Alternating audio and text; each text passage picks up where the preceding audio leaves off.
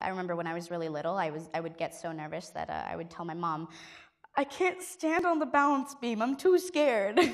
And my legs would be shaking, my hands would be shaking, and I remember shaking on the balance beam isn't a good idea. We only have 4 inches to work with. So I remember her telling me, well, no, it's okay to feel afraid, but at the same time, like, look at the beam as yours. Next time you go to compete, grab whichever event it is that you're on and say you're mine and claim it.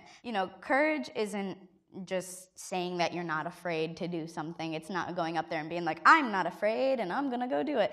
It's the fact that you are afraid and that you're terrified, but you do it anyways because you understand how that can help you in the future. And so I think, like, for me, like, one of my situations, all the injuries that I had on the 2 skills that I did it on, I was petrified to try them again. But they told me that if I didn't have those skills, like, it would have been very hard for me to make the team. And so I had to get those skills back, and I ended up competing them at the Olympics.